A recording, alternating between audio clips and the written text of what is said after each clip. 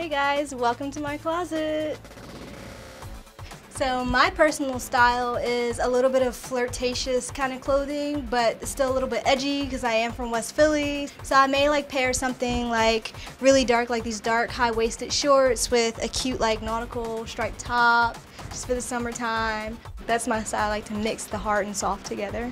This is my wardrobe. I kind of outgrew my tiny closet. And yeah, as you can see, the majority of my wardrobe is black because I'm a city girl. I like black. My style is it's not super dressed up. It's kind of laid back. Like, I'm a big Phillies fan, so I wear a Phillies jersey. You know, I wear like this great red dress, which is one of my favorites. I love this dress. My boyfriend actually bought me this dress. Like, I like to DIY a lot of things. So like this denim shirt I bleached. So I got some like good pattern on there. I do like to collect vintage things and go antiquing. And when I do, I kind of find some awesome pieces like this Native American sweater from the 70s.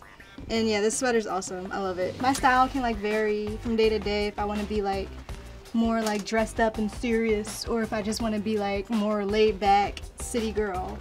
I'll just like rock my like leather hoodie out in the street, just be chilling, sunglasses on. Oh, I'm like obsessed with maxi dresses because they're so easy to wear. And this is why my heel collection is so large, because I'm only 5 feet tall, so I have to wear heels when I wear a maxi dress or I can't wear them. So yeah, this is probably one of my worst purchases. It's like a navy jersey bodysuit. For some reason I thought I really needed a navy bodysuit.